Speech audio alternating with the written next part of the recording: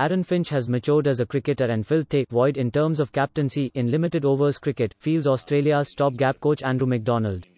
Andrew McDonald will stand in for Justin Langer in the 3-match ODI series against India starting January 14.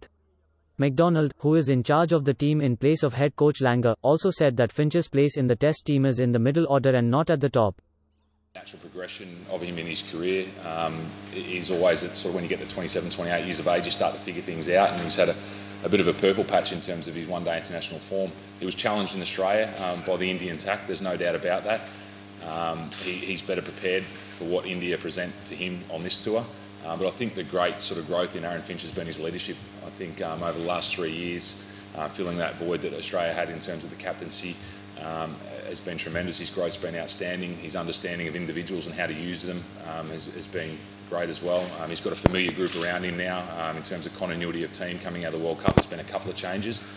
I think he's just matured as a cricketer. Understands his game, understands the opposition, understands the people around him, and it's all equated to him being a really, really fine leader for the country. Well, you hope so. He's still playing first-class cricket.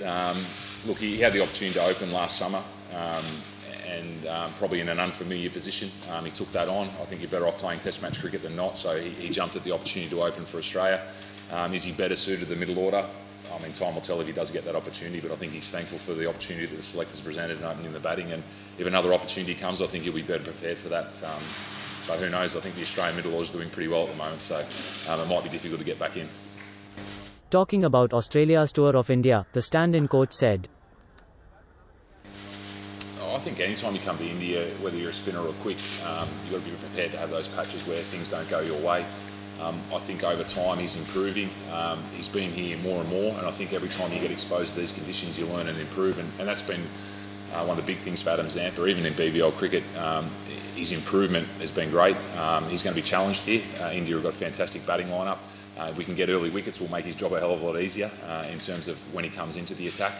Clearly, if a spinner comes on and the opposition are none down, he's going to have his work cut out. But we back him in any situation, and he can bowl anywhere in the front half of the innings and all the way to the back end. So we feel as though with him and Agar, we've got some good spin coverage there to challenge the Indian batting unit.